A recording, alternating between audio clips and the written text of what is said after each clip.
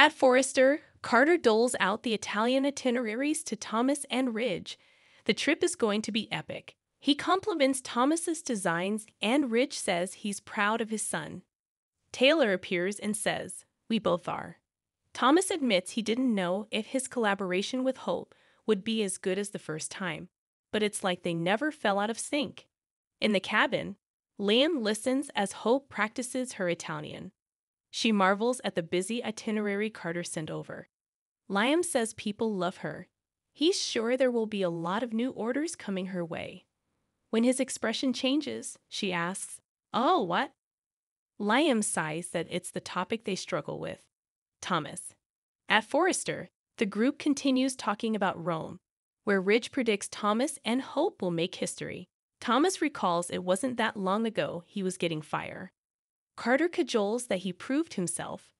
Now you're taking off to Rome with Hope and taking the world by storm. Thomas picks up on a weird vibe between his parents. In the cabin, Liam has been trying not to bring up Thomas because he doesn't want to fight with Hope. She gets why he's concerned, but the real issue is his trust in her. Liam insists he trusts her. She says, "All right, then trust my judgment in Thomas." Liam reminds her that Thomas has successfully manipulated her more than once. He wants her to acknowledge what he's capable of. He declares that this is Hope's line, not Thomas's, and he does not need to be in Rome. At Forrester, Taylor tells Thomas that he saved Hope's line. Carter gets a text from an excited buyer and tells Thomas, "You and Hope better get your rest." Thomas assures him they'll be ready for the onslaught. Carter exits and Ridge tells his son that the COO is happy for him. He wants this to work. Taylor says, "We all do, especially your relationship with Hope." Thomas says they've been giving each other looks and he wants to know what's going on. Taylor tells Thomas, "It's not you we're worried about, honey. It's Hope." Ridge tells his son there's buzz going around that Hope may have feelings for him. At the cabin, Hope reminds Liam this is a business trip. He understands that she views it that way, but it's exactly the kind of opportunity that Thomas has used in the past to manipulate her and get close to her. Hope, exasperated, says she can't do this anymore. Hope for the future is her life's work. Liam argues the designs are done and the dresses are made. You don't meet Thomas for this next part. Hope understands he has issues with Thomas, but she trusts him. "I'm not some child, Liam," she declares. "You're telling me not to bring Thomas to Rome, and I can't do that." Liam challenges, "You can't, or you won't." Hope doesn't want to hurt him, but Thomas is her lead designer, he is her partner, and she can't imagine being in Rome without him. At Forrester, Thomas tells his parents that it's ridiculous to think Hope has feelings for him. They protest that Steffi has suspicions. Thomas says that has nothing to do with him. Ridge and Taylor reassure him. They just don't want to see anyone jeopardize his progress.